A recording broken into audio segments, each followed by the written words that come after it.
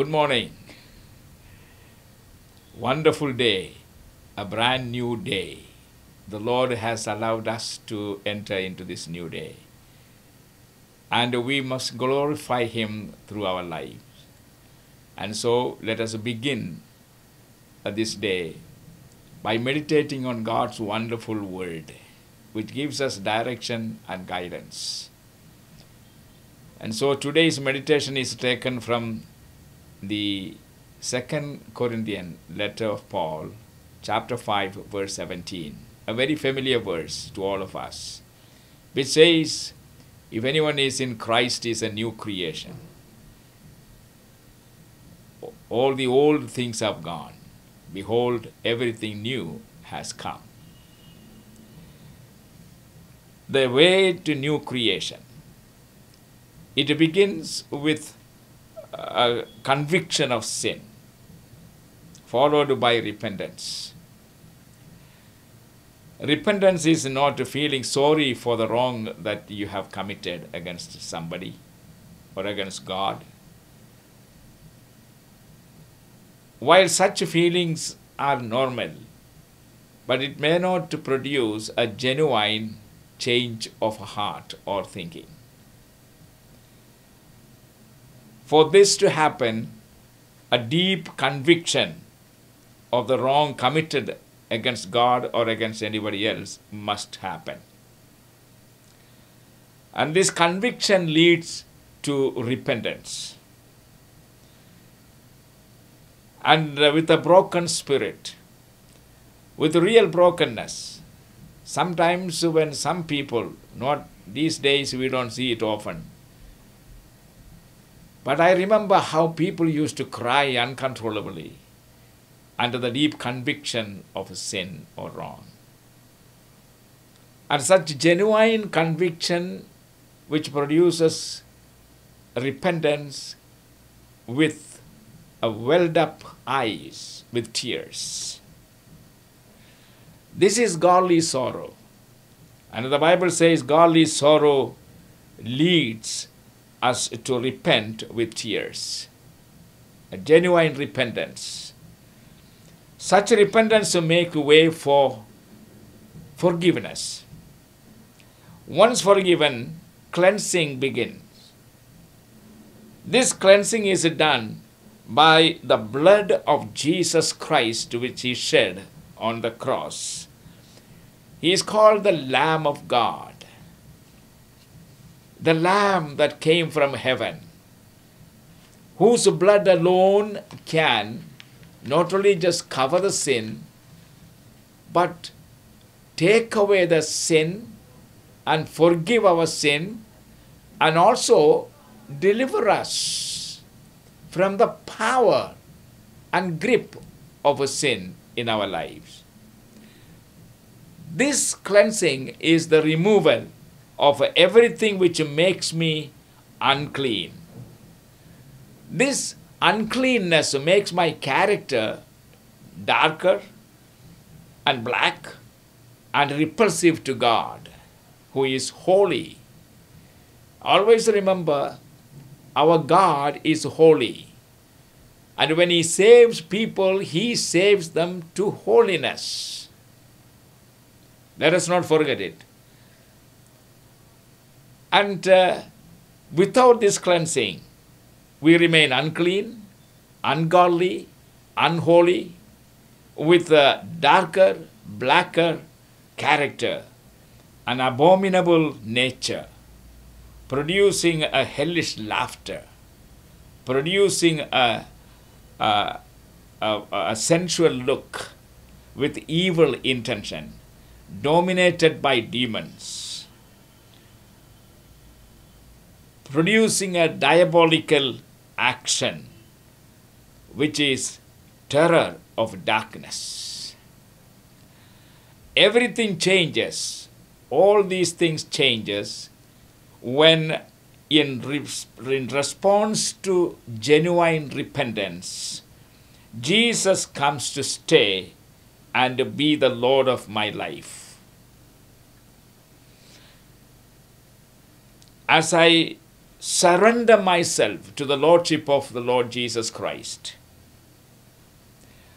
Thus he begins to rule over my life. The old me is dead, which is symbolized by the baptism to which I submit myself. And as I come out of the water, baptismal water, I declare to the world, it's no longer I who lives, but Christ lives in me. The old me is replaced by Christ, and everything is new. A new life, a new nature, a new character, a new desire, a new family, a new household, and a new holy living, a new habit, a new behavior, and a new love, a new song, a new friends, a new fellowship, and a new look, and a new walk. In this new life, I am no longer the master. I am newborn to be a servant to serve my master. I take a new turn, which is a U-turn, leaving the old path behind, and left the way leading to death. I am now walking in the highway of holiness, righteousness, love, and purity. Faith and holiness and Christ-likeness. I am no longer belong to myself. I belong to someone else. I belong to the Lord Jesus Christ who purchased me by paying a big price. And that price is his own life and his own blood. There was nothing in me that would attract Jesus. But he looked beyond my fault and he saw something extremely precious in me. And he alone saw the possibility of me becoming a new creation. And his grace appeared to me. And that grace enabled me to look to Jesus and acknowledge him as my Lord and Savior. And so, my friends, this new creation begins with that deep conviction of sin. And in response to that conviction, repentance. Repentance pave way for the cleansing.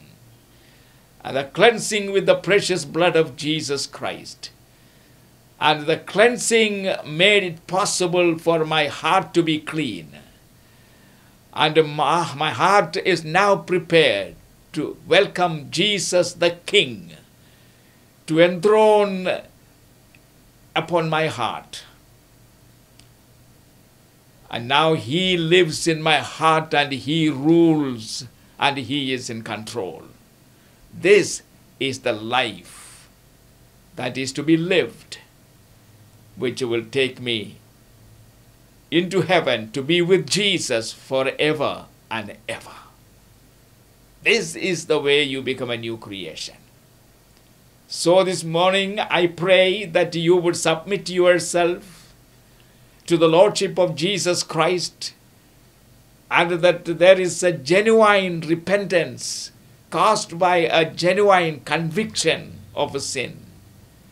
Not simply feeling sorry for what you did, Judas Iscariot also felt sorry for what he did in betraying Jesus. But that did not produce any true repentance in him. And that's how he is lost for eternity. But here is a Savior waiting for you. Come to him and be new. In Jesus' name, I thank God for you. And as you begin to walk in this new way, highway to holiness, serve the Lord with your whole heart. This is a wonderful day, my friends. Have a good day with Jesus by your side. Amen.